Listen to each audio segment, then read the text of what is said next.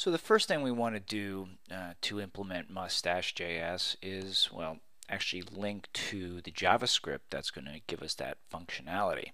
So once you land on the GitHub page, you'll see that one of the files in its repository is Mustache.js, and that's the one you're going to want to click on and just go to raw, and then we'll just straight link from GitHub to our file. So that'll be nice and easy for us to do.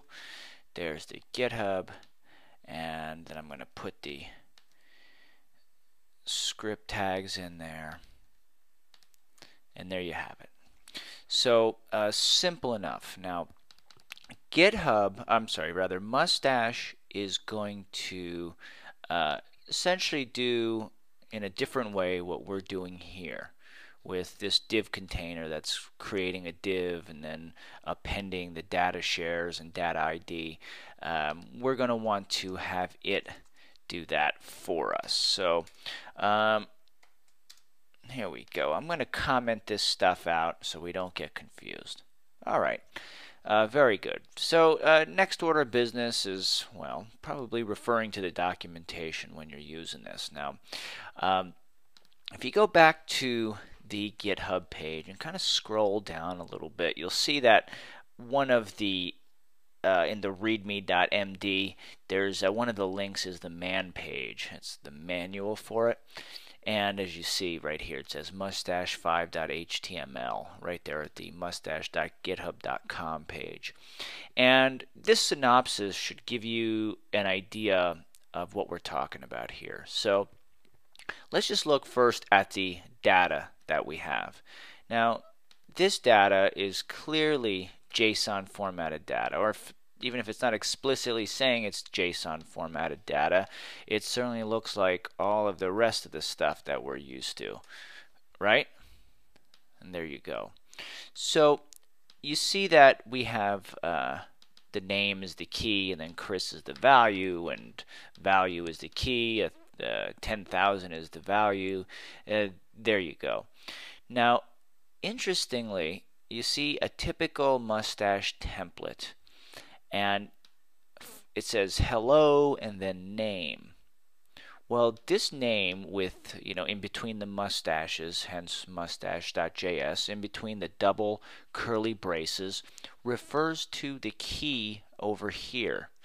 So in our situation, we'd be using ID because that would be the key that we're referring to.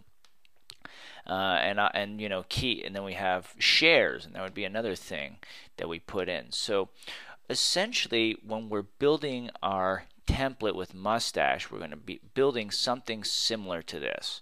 And I think you'll find that it makes things much easier than actually making sort of the spaghetti code, if you will, of when you're trying to mix the HTML and JavaScript. So, all right.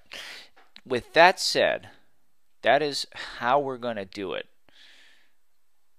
It's always worth finding, besides this, finding a couple good tutorials and just things to read up on how things are done, because we're not going to do it just straight like this.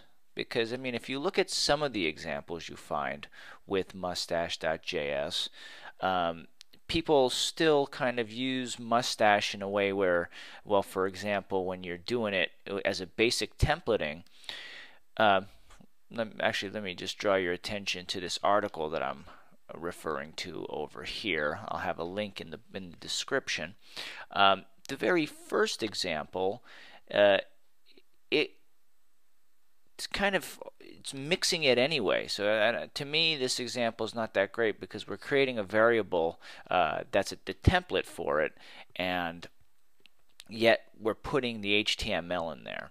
But the one example I think that's the best is the externalized template, where we have an external HTML template. We put in the HTML and we'll call to it from there.